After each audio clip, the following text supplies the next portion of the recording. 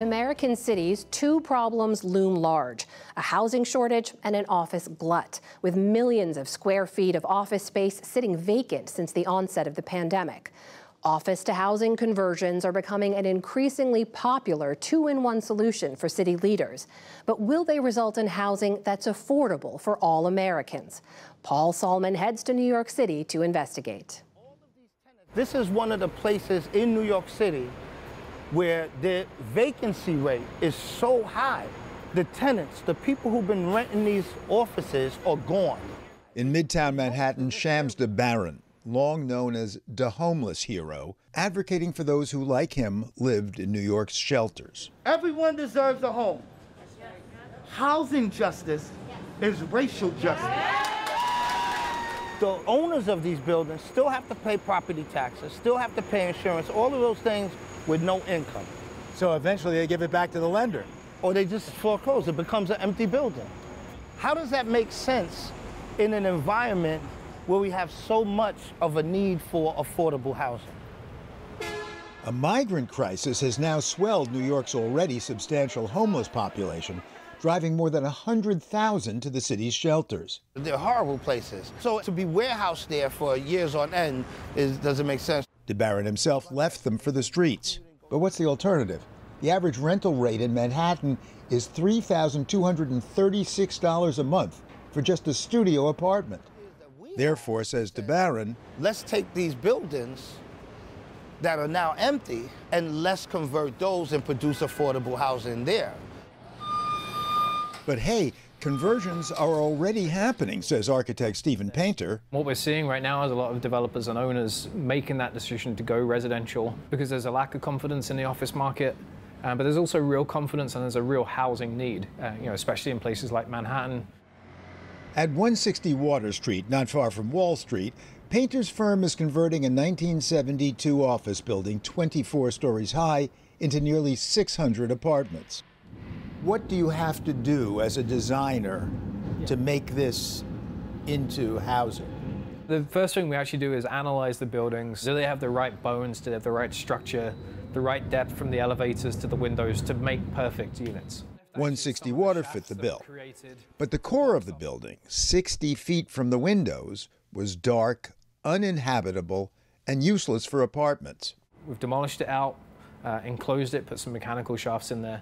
And we're actually able to redeploy that space, that density that we had in there, to the roof to create some great rooftop amenity that has views across the city.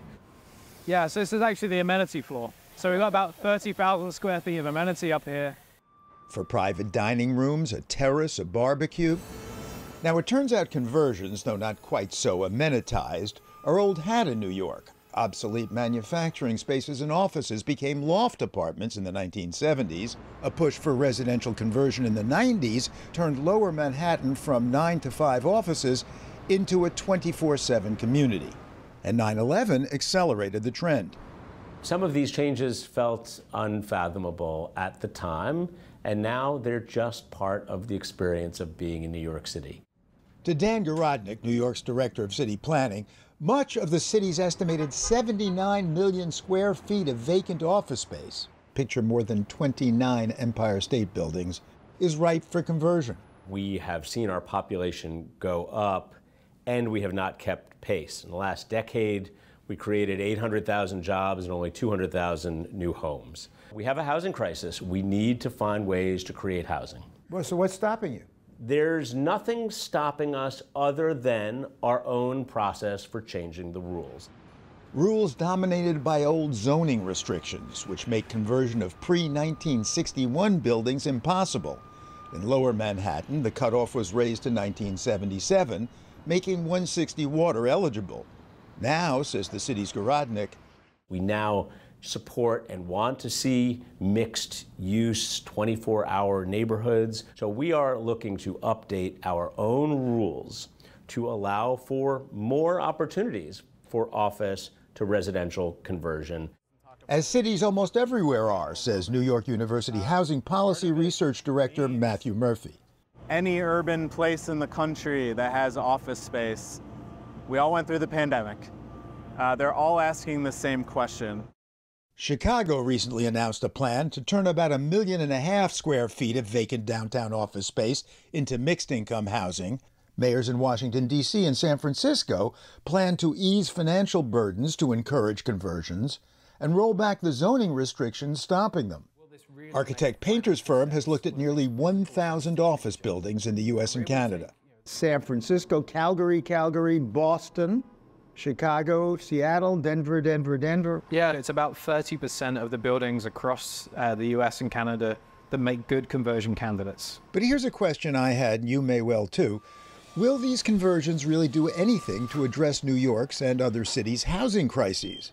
This one will cost literally hundreds of millions of dollars, a cost that will be inevitably passed on to future tenants. Developer Joey Kaleli. Our studios will range from 3,500 up to 2 bedrooms up to 7,500. The street vendor right on the corner's response? Mucho dinero. That's a lot of money. No hay posible. No. Mucho dinero. Where do you live? It's Brooklyn. Brooklyn. 4 people, $1,800 a month. It's tough. Barbara Lamoth, who was just passing by, is looking to move on from her parents and get a New York apartment closer to where she works. Earns $54,000 a year. This building is being converted from offices to apartments. The studio starts at $3,500. $3,500? I'll never take it. I can't afford that. And right on the property itself? There are hundreds of people working here, but they won't be able to afford to live here, right? I asked a couple and they said, no way. This is not an affordable housing project. What I will say, though, is that what we are doing, we are helping that overall housing crisis. How so? We are putting more units on the market. You put more units on the market, you put more supply into the system, and that will bring prices down. Which would mean more affordable housing for some, but of course not everyone. We're not going to get affordable housing, purposeful low-income housing. Not if the market dictates price, says Murphy. To get low-income housing, or the type of housing that really reaches the workers, that really takes purposeful subsidy. And that model has worked in New York City. There's no reason we couldn't make it work for offices, too. But at the moment, the street vendors, construction workers, and the likes of Barbara Lamoth are left out, and Shams DeBaron's constituency left out in the cold. For the PBS NewsHour, Paul Solman.